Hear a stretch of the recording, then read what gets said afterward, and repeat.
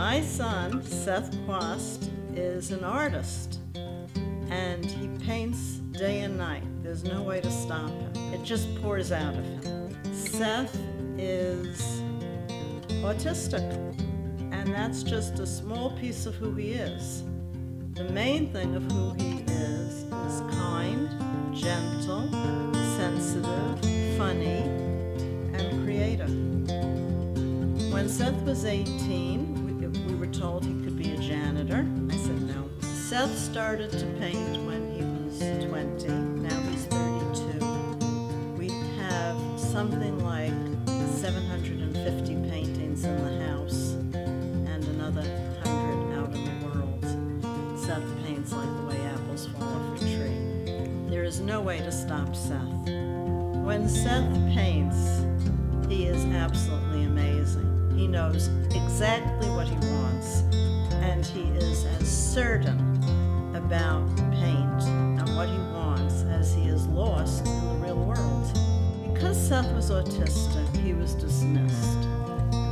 And this has happened to all of us. It has nothing to do with autism.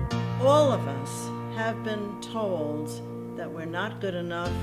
All of us has been told we'll never make it. Everybody has focused on what we cannot do instead of what we can do. I tried to bring Seth into our world for years, and then I realized I have to go into his world. His world is better.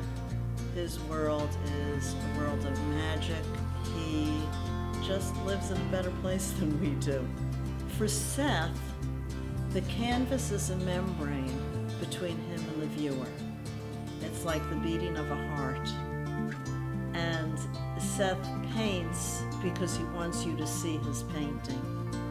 And he's reaching out to you. He's talking to you.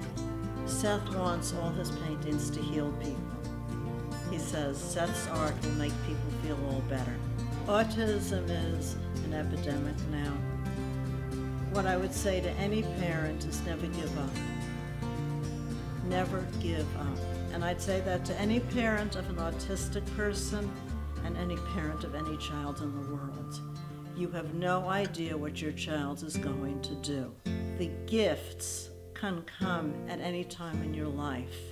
Seth is not the poster child for autism. He is the poster child for